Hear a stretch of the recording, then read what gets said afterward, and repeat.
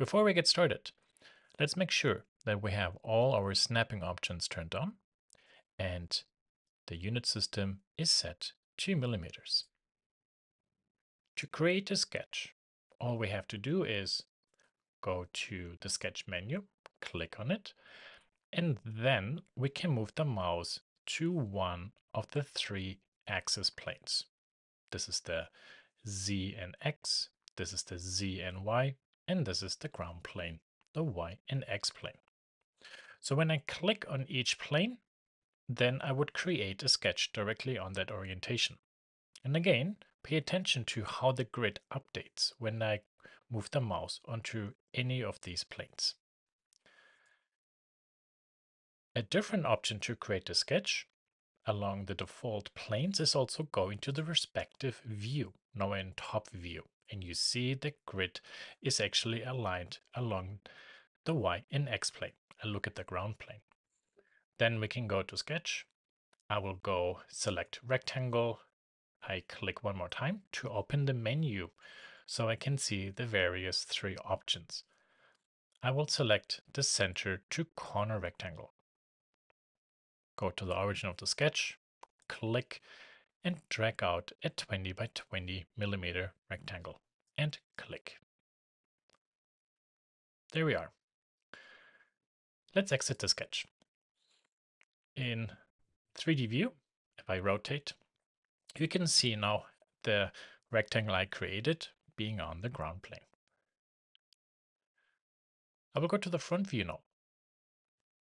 You see again, the grid is perfectly aligned now along the Z and X axis. I click on sketch, again go to rectangle, go to the same center origin, click, and drag out a 20 by 20 millimeter rectangle. Click and exit the sketch. There we are. So you see, based on the specific view you go into, you can create sketches being horizontal or vertical. Another option is also to create a sketch on a construction plane. To create a construction plane, I can go to Add, Construction Plane, select the sketch or any of these axis planes, say Next, and drag this one out. I click Cancel, because when you click a sketch, also from there, then you see the Add Plane Offset. And there I'm dragging this out. Let's say 15 millimeters. Very good. Now when I rotate my view, there you can see where this plane is. If you select this plane, it's planar. It acts like a grid. Also on that one, I can create a sketch. This time I will select the circle. Exit the sketch and rotate my view. There we are. Beautiful.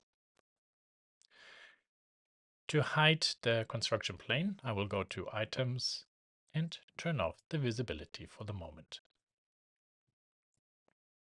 I can actually also create a sketch on a planar face of a piece of geometry. In this case, I will select this sketch profile and then drag an extruded body out. Let's go with 17 millimeters. Then I will select one edge and chamfer this one, 10 millimeters. You see, these are flat planar surfaces. Also here, like with the construction plane, I can simply click on one of these surfaces and then click on sketch and create a circle directly on this face. There we are. Let's exit the sketch. Rotate the view and zoom out a little bit. To go back into editing a sketch, I will click on this circle here one more time. And you notice how the grid automatically is being aligned actually with the orientation of that sketch plane. The same here. You see how the grid is in front.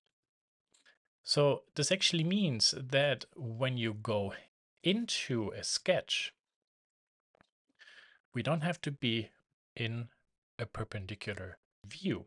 We can right now simply add a new sketch element, and it will perfectly be flat and aligned. I'm going back to show the construction plane now, because what I would like to show you is also how sketches are associated with axis planes, construction planes, or geometry faces.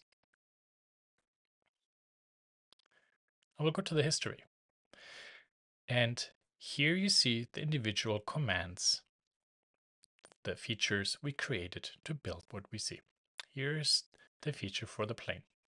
If I open the menu, I can now specify the distance of that offset command. And you see when I change this, the plane position changes and then the sketch is moved to the same position.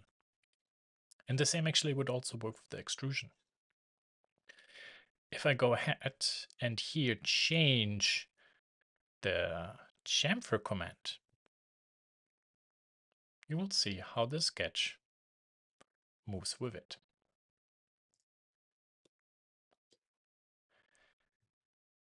And that basically is how easy it is to create sketches on the grid, on a construction plane, or on a flat piece of geometry. We can also move and rotate sketches in 3D space by simply making use of the transform commands. So let's go to the top view, create a new sketch. I will select rectangle from center, and from the center I draw a rectangle out 70 tab by 20 millimeters and enter. Let's exit the sketch and rotate our view. Now to make a copy and move this up by 50 millimeters, I can go to transform, select move, select the sketch. You see I clicked on the sketch profile, select all the edges, click copy, click on the up arrow and type in 50 millimeters and enter and done. There we are. When we take a look at where our items are, we can also select the sketch, exit the sketch, then we are actually in the same mode, make a copy, and move this up 50 millimeters. And click somewhere else. Very good.